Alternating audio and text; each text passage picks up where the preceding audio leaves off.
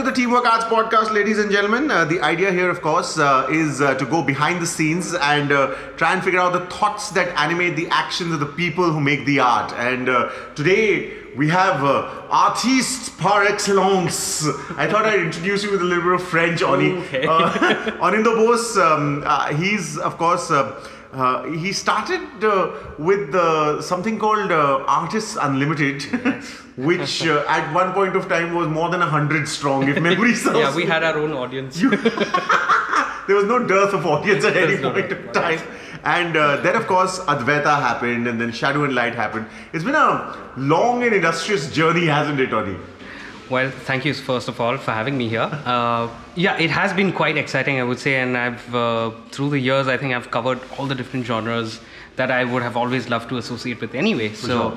But I think you missed one, Friday the 13th. That was actually the first, way back, Yes. just about when I was in college. Of course. And so Abhishek from Advaita and we were part of that unit, and that was very like sort of prog rock, college days usual. Sheku, and there was Ashwin Andrews, Don behind the Bhatt, drum kit, and Don, of course. So yeah, when I look back, it's like, and everybody from that group is still continuing with music, which is a great thing.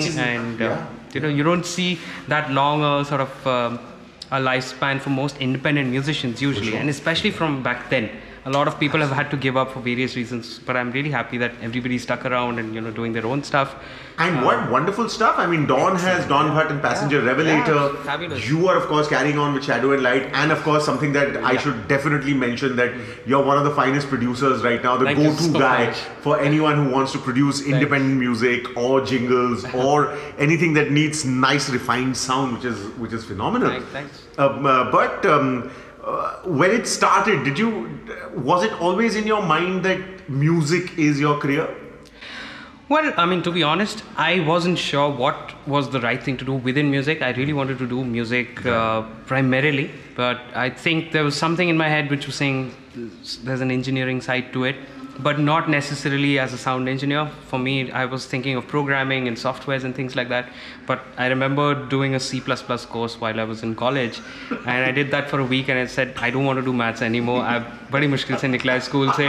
I can't come back to that. For sure. And but then I think my first experience of recording an original to self-comps back then, to qualify for festivals like OCs and Great Indian Rock, was at its prime back then. So 2003 is when I recorded my first original as part of Friday the 13th, and that's where it hit me in the studio then. That there's so much more behind the scenes, and you don't really need a very large studio. You can do it in a small space, and that was back then owned by AJ, which is now Quarter Note Studios, which Gaurav is running. Absolutely. So it just kind of fell into place, and I thought a lot about it, and I started setting up a little space for myself, which would do demos for our own bands. Wow. Okay. And I would definitely say the trust of those bandmates also helped me kind of push forward a little bit more. For sure. And so the AU demos happened, the Advaita demos. Then we decided, okay, why not record final versions? So we started releasing some singles there, and then of course we had the opportunity to record at Yash Raj. But the mixing happened at my space at Plug and Play Studios. Of course. That really changed a lot of things, because then the perception changed that a home recording studio can actually then modify and become a proper space. And when you started, Oni, it was just such a wonderful time. As you said, AJ, of course, Arjun Sen, ace guitar player.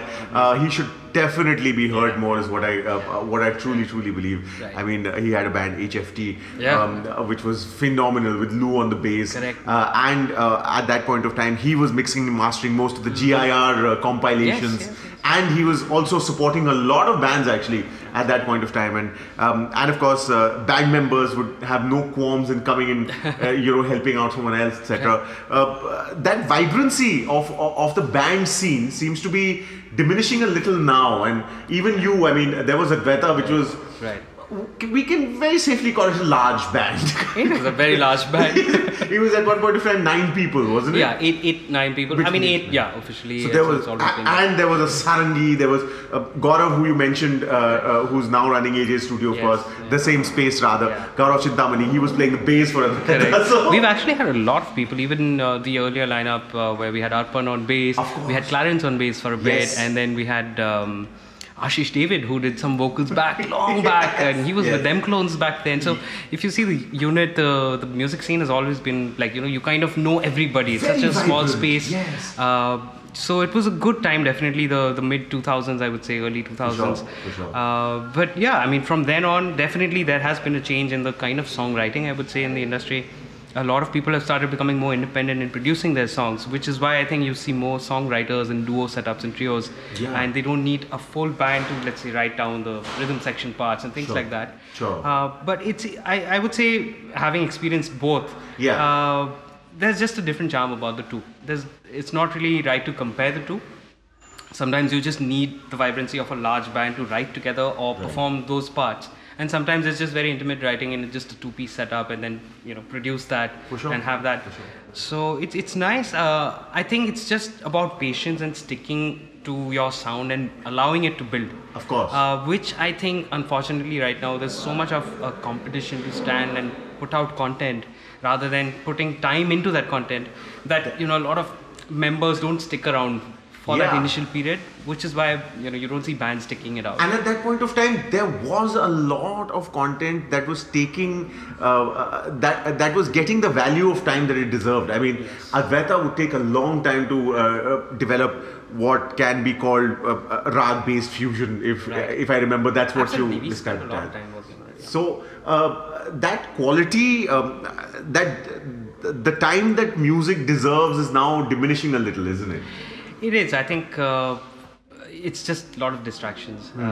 I don't think anybody had too much to prove back then, because the social media element was just not there. So you were constantly focusing on, let's say, figuring it out from another peer or somebody you believe in, and just getting to know your music, and just it was very small, the circle. Now the thing is, the opinions are coming in from across the world, from across the city, from different cities. So there's just too much of validation that everybody wants to get. And they're not believing in themselves, which is the most important thing. You got to believe in your own writing and your art before you go to somebody else to take an opinion. For sure. So I think that has changed. I also think that you, of course, enjoyed quite a bit of success with both the formats. I mean, I remember Advaita having played at the Rashtrapati Bhavan as well for one of the festivals, I think.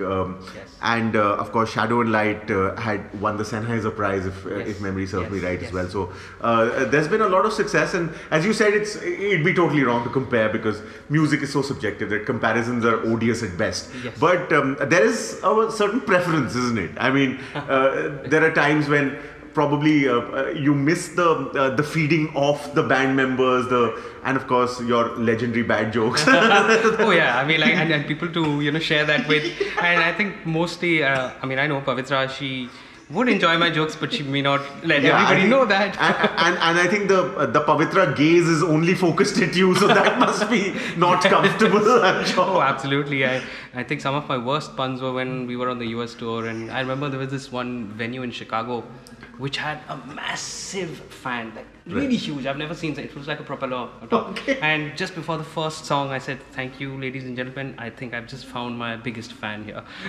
And everybody just burst out laughing, and that was like the moment when we connected. And Pavitra was like, "Okay, let's get on to the music." Let's bust the music out before people start judging you on the quality of the jokes. But it's been a remarkable journey, hasn't it? It has. I would have to at this point say that Friday the 13th. Before that, there was a one-off show that I did with my dad singing and some of his colleagues, friends, who performed. We had done one show. The band was called Fuzzy Logic. That was my first show in.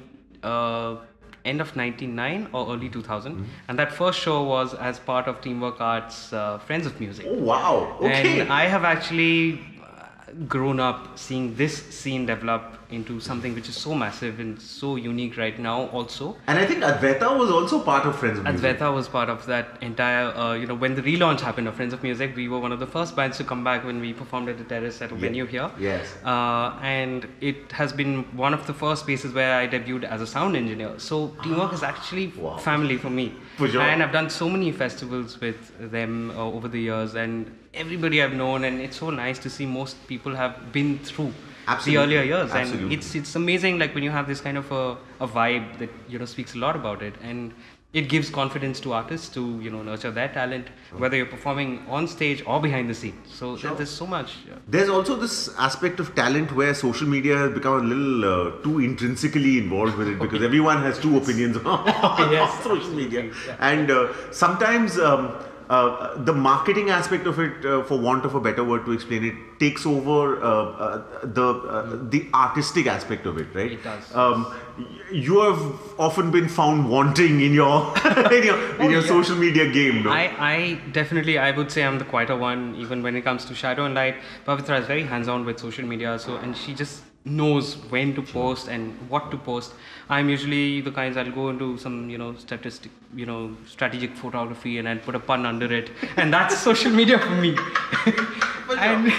But yeah, I do realize now, because this tool is so important, you've got to use it right and maintain that pace and engage with your audiences. I really wish we had this when Advaita started out, because we could have really capitalized, because we had so much to share back then, in that, and that was writing just each song. Such a spectacular setup. I mean, there was Suhail on the sarangi. I think Mohit was on the tabla, wasn't he? Yes. And that was just such a beautiful set of musicians. And you were coming out with music that you truly believed in. So you took your time.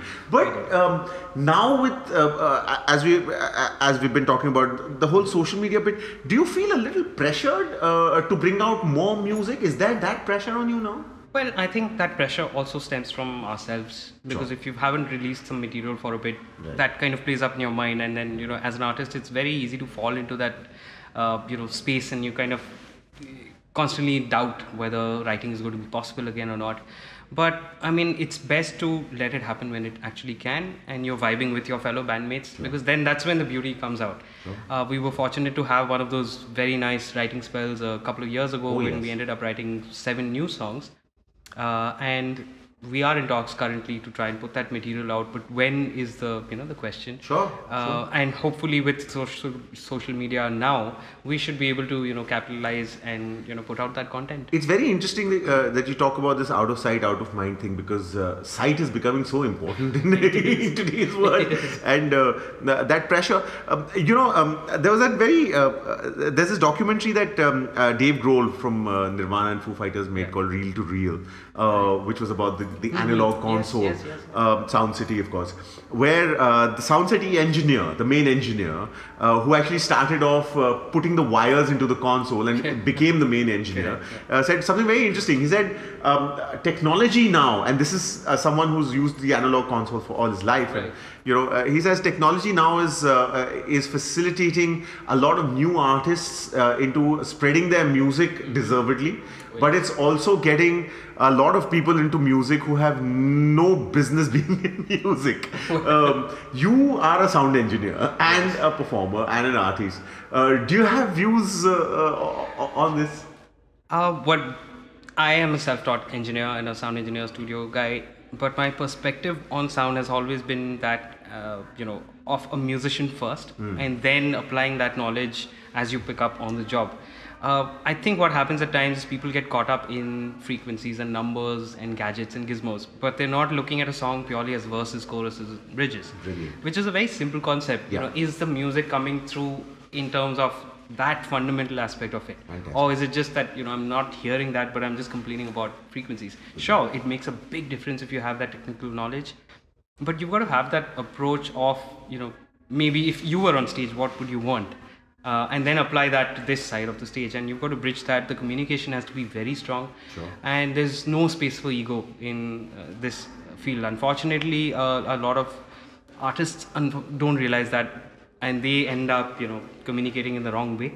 And it happens the other way around too, when engineers kind of tend to snub somebody who's younger, let's say, on the stage. But I think that communication is what is the basis of it, your extension of the band on the outside. Brilliant. Yes, of course. And I think that makes a lot of difference. It's important to do your preparation before the show rather than running around. Sure, there'll be delays, but that's what experience teaches you, to try and have that backup plan and foresee what problems might happen. For sure. Yeah. There's also this whole thing of music as a fad, where your music with Advaita and of course with Shadow and Light as well demands spending time with it. I mean, the more time you spend with it, the more nuance you catch, because it is layered. Yes. Now, of course, that whole 15-minute trend is what everyone's talking about. The fact that attention spans have really shrunk. Have you experienced that, considering that you have a cross-section view of audiences from when you started to what it is now, and you've been you've been performing pretty much constantly through these years. What is your perception of the audience now and what it was? Is there a difference that you see there? There is definitely. I feel if you look at the songs that we've grown up on, they would have lavish long intros, they would have long bridge sections, instrumental sections, and long extended outros. I mean, whether it's Floyd or Steven Wilson with his concept albums earlier. Sure. Similarly, the writing, I would say, earlier on was like that. Even with Indian music, they were, people weren't afraid of exploring long textural, sections of songs. But now, everybody's got into that mode of the first 5 seconds need to get the audience. So it's got to be a glitzy, flashy video. It can't be absence of anything. So it's too much of everything in that first 2-3 seconds, where your music also has to give in everything. It's too busy, isn't it? It's too busy. The teaser has to give away the climax of the song rather than, something which is holding and getting you into it. Some artists are still fighting for that, and they, try and maintain that, no, we're going to still give the audience what we want, rather than, just the numbers. But I think it's just a balance game, but I do feel that, I think even within our generation, people are feeling a generational difference between each other. Wow. It's very strange, so... But I think it's just, you've got to be true to yourself, honestly. It can't just apply to everybody. Yeah. What do you see as the future of the art? We are definitely at a very good point at this stage, because, like I said, the equipment is in abundance, so people are liberated. They can just produce out of a single laptop and a one-channel sound interface and produce good songwriting demos, and hopefully then, work with somebody else who can refine it further. Or they could spend time studying music, because that's also in abundance now. So many people are teaching music, experienced musicians who are giving back to, the musical Of course. society. So that's definitely there. I think it's just sticking to the right things and just making sure you're writing a good song, and you're not trying to be someone that you're not. Whether it's as an instrumentalist or as a writer. I mean, you shouldn't ideally be writing about borrowed influences. Write about your own influences. That really separates people. And finally, the times that we live in are fraught times at best. Self-expression has become not just self-expression, but so many things get attributed to it. Have you ever felt constricted in your thought process of making the music because of the times that we live in? It does. I mean, and lately we've got abundance of songwriting time, I would say. Not necessarily that we're writing songs. Sometimes it's washing the dishes, sometimes it's sweeping the floor, and all that has increased. But I think one has to just, detach yourself from that art and just step back and just kind of declutter a bit. And it could be just as easy as simple as just taking a walk or reading a book or whatever it is that gives you peace. And then kind of go back to simple songwriting, maybe just a guitar and vocals or piano and vocals. Or if you're a producer, maybe just producing something which is very simple. It does not have to be layered. It's just, taking in the concepts and letting it come out when it needs to. And most definitely, you need to be safe with times currently. It's very risky just, taking any chances anyway. So you might as well spend that extra time and hone your craft a little bit more. So by the time you're actually back in the action, you're like a level up. Set, yeah. And be it taking a walk or reading a book, if Advaita or Shadow and Light is playing in your ears or in the background, it just makes everything so much sweeter. And we'd like to thank you for giving us those experiences, and because every great piece of music is not just music, it's also a memory. And Advaita has given us all. I'm sure there's a generation out there that's shaking their heads in agreement to the fact that Advaita has given us some very, very sweet memories to smile with. Thank you so much for making me relive some of these moments, because I remember, I think the first time I saw you was back in 2002, again at GIR, where I was sneakingly trying to get my passes. And I was like, Sarthak, please, backstage. And I remember those times, and I've seen you stick through the scene from then on, and you've like really, help the scene, so it makes a big difference, and thank you for doing what you do. That's very generous of you to say. We've just been bystanders trying to do what we can to get the music across, because this is the kind of music that needs to be heard, and I'm very, very glad that your music is being heard more and more by people across the globe, which is absolutely wonderful, and more power to you. Thank you so much. Also needs to be underlined the work that you're doing to support new artists with your knowledge of the art. And the way that you help them with the nuances of sound is very, very encouraging. So thank you for that ray of light. Thank you so much. I mean, as an artist, I mean, if we can even reduce one step from the younger generation, in their path, that would make a difference. And absolutely, could not agree more. Anindo Bose, ladies and gentlemen, if you haven't heard Shadow and Light, I believe you are on the internet, you are on social media. Yes, we are available as Shadow and Light. You can search for us on all the music platforms, and we have a Instagram page, so you can just follow us on Shadow and Light India, and you can follow us on Advaita Music. So yeah, do let us know what you think of the music I've associated with. That's important. And thank you, Anindo. We will, of course, be back with some more conversations right here on the Teamwork Arts podcast. So please stay tuned.